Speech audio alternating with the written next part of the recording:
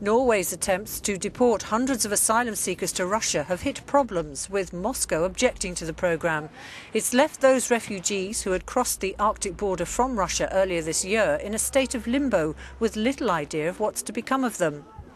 Moscow's foreign minister says Russia is not obliged to take them.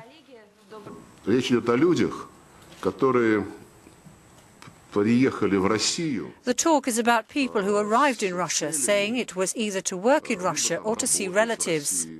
They did not declare the true purpose of their visit, which was transiting on their way to Norway.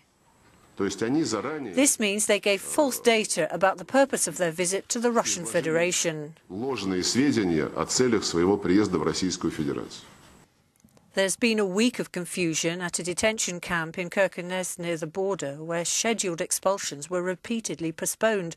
Oslo wants to deport over 5,000 migrants in a government refugee clampdown.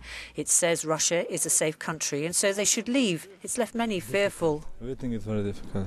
If waiting, you know what will happen in your future, it's good. But if you don't know what will happen, it's very difficult.